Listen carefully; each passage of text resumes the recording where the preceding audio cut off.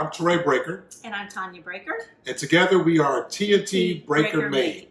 So today we're going to show you how we make our famous, world famous, grilled spare ribs. So we're going to take you through the preparation, the rub that we make, and then we're going to take you out to the grill, and we're going to show you how we light up the grill, the temperature that we put it on, how long it stays on, the whole cooking process, and then you'll see the finished product. So if you haven't subscribed already, go ahead and hit subscribe. It should be right there in the corner down there. Just subscribe. Hit the button. Hit it now. Subscribe. Okay? Hit it now. They got to subscribe though, right? And follow us. Share with your family and friends. And we have plenty more recipes we'd love to show with you, to show you. Plenty more recipes we'd love to show you. Enjoy. Okay, so the first thing we're going to do is we're going to prep our ribs. So these are St. Louis style spare ribs. So by St. Louis, what I mean is the way that it's been trimmed up. So you see that it's nice and even, straight, clean lines. Sometimes you get them from the store and it'll have kind of a cap on it and you'll have to cut it. But these that we purchased have already come St. Louis, so they're in good shape. So you want to take them out, dry them off. I like to pat them dry with a paper towel. And then I'm going to start with the back.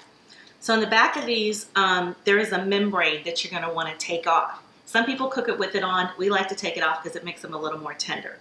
But it's this little thin membrane here. And what you're going to do, I like to take a little slit and just kind of cut and score it like this to get it started. And I like to wear my gloves for this. And I kind of get my nail up underneath here to get it started. Sometimes it's real easy, sometimes it's not. But you get this piece of the membrane here, if it will cooperate today.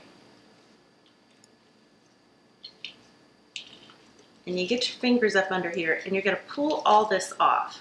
Sometimes it'll cooperate and it'll pull off in big strips, but otherwise you just kind of have to work at it and get it off.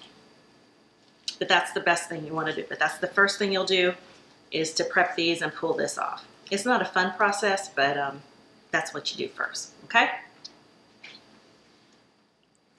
Okay, so you can see on this side I've got a good piece of it and I'm just pulling this all the way off. All this membrane, and it comes off. And it's being nice to me today. So you get those pieces off and you're just going to toss those.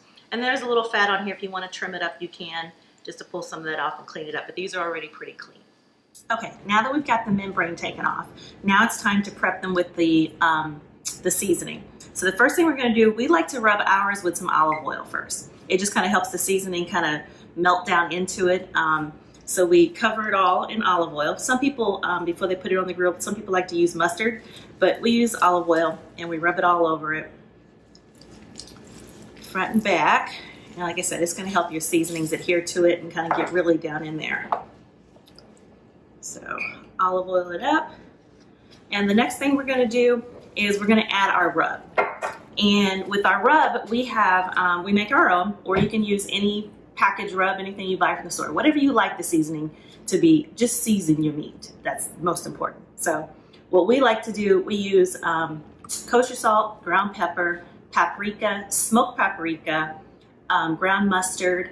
We like turmeric, gives a little health benefits from the turmeric. Ground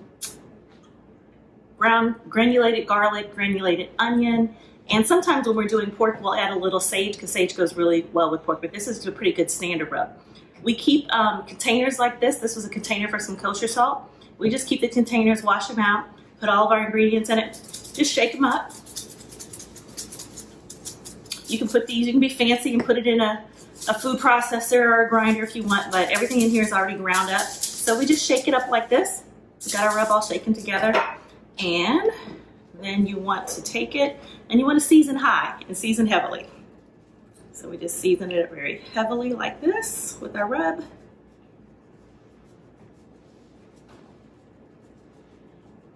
And you want to go heavy because you're going to lose some of this in the grill. Some of this is going to stick to the grill. So you go real heavy with it. Pat it in. So Tanya, why do you season heavy?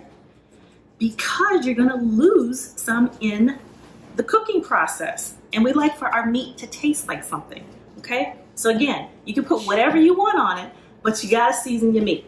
It's gotta taste like something, okay? So Tanya, yes. Why do you season so high? because it covers the meat more evenly if you season high like this. And it just kind of looks kind of cool.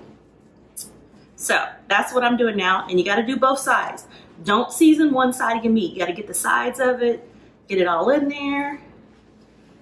So I get this prepped. So my job is to prep the meat, season it, and then the grill master is going to take over and put it on the grill and make it yummy. So that's that. And you can let it sit for a little while if you want to let the seasoning really kind of get into it. We like to do that and let it sit for maybe 20, 30 minutes or so, and also get it up to room temperature before we put it on the grill. All right?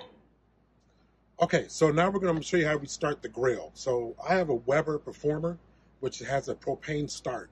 But what I like to use to start my grill is I use a chimney starter, which you have right here, that you put your coals in.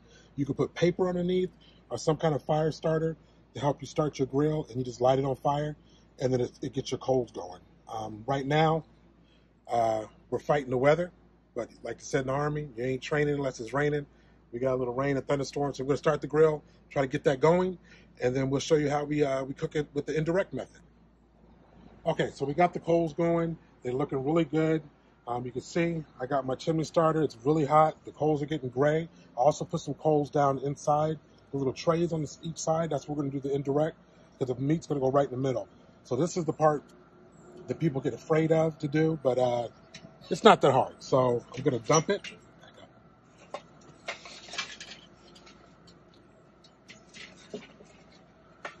I'm going to dump my coals.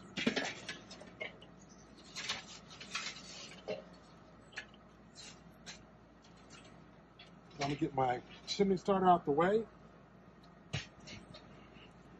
And I take my grill grate, stick it on. I normally put a pan in the middle to keep the drippings from hitting the grill, because it's a messy cleanup. And then what I'm going to do is close my grill and let it get to the desired temperature that I would like it.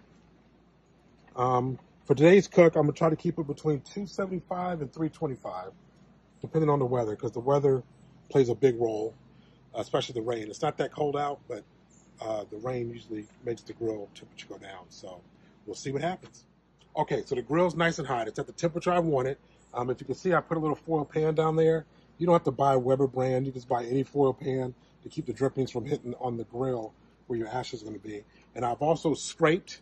I wait till the grill actually got grill temperature where it got hot, and I can use a scraper, something as simple as this, or whatever your preference is. I also use, I take a wet paper towel, a bunch of wet paper towels, and I wipe down the grill just to get some of that blackness off from the grill from my last cook. So I'm going to take my ribs.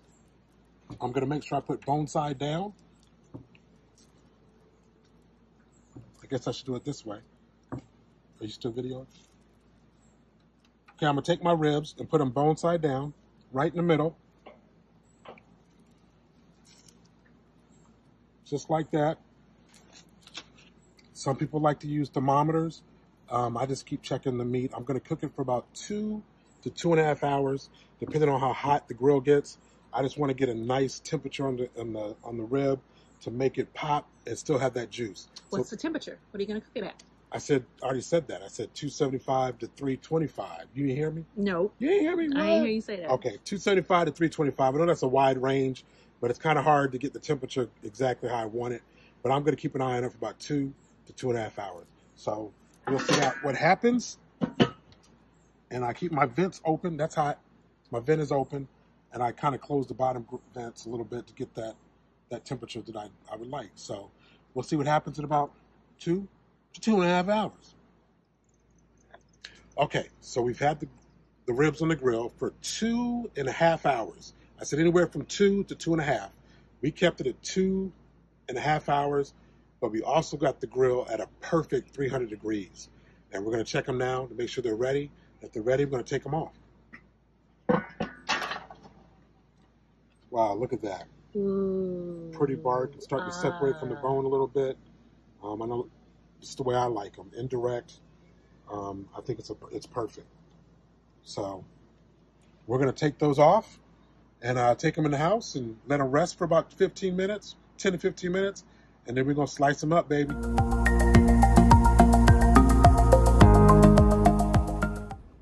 Okay, so our ribs have rested for at least 15 minutes. They're smelling up the house. I wish you could smell them because it is really smelling up the house right now. So we're gonna try cutting them. Okay, you know what you're doing? Kinda. I'm gonna flip them over. And I flip them over just so I can see the bone. Because sometimes ribs, they're not straight up and down. They're kind of like at an angle. Just like your own ribs, I guess. Keep going. So I'm gonna cut.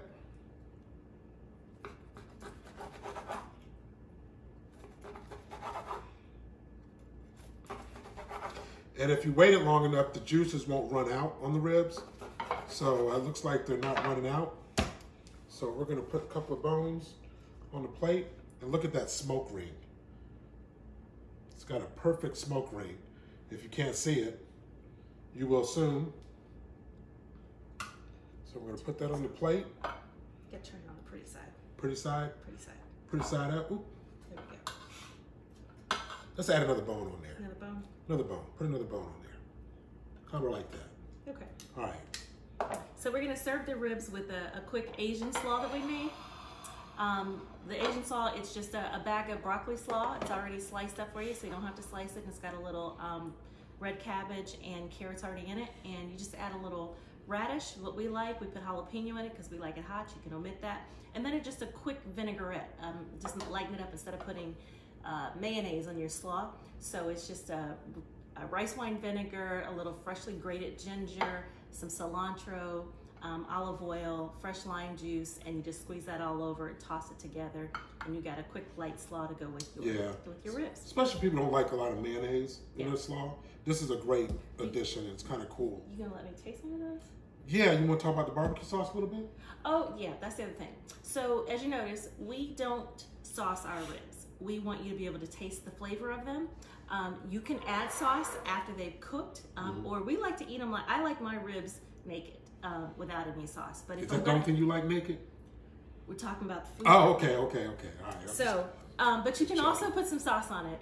And this is our famous BreakerMade barbecue sauce that you can put on the side. Maybe one day we'll do a video of that. But you can add whatever your favorite barbecue sauce is, or you can just eat them plain like we like. But I'm really trying to eat. You want one of those? I want to taste one. Okay, let's say blessing. Okay. We thank the Lord for the food we're about to receive, for the nourishment of our body. In Christ's name we pray. Amen. Amen. All right, so I'm going to let you have a rib. Get you a rib. Okay, all right. And I'm going to get a rib. Oh, you're not going to wait for me? Okay.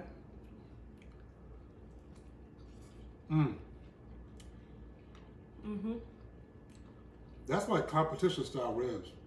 They really are. The rub, if you can see it on there, all that we put on is still there. It's tasty, it's cooked through. It's bite through, isn't that what they say on the competition? It's bite through. Yeah, these are bite through. These are really good. So, again, we used our own dry rub, very basic. We also did the indirect method on the grill. That is that the fire was on the sides, not in the middle. And we left them indirect, bone side down, for at least 2 hours at 300 degrees. These went 2.5 hours at 300 degrees. And as you can see, they are perfect. Yeah. So, thank you for watching today. Don't forget to vote. Vote, please vote. Go vote, go vote, go vote. And we'll see you next time on TnTBreakerMade.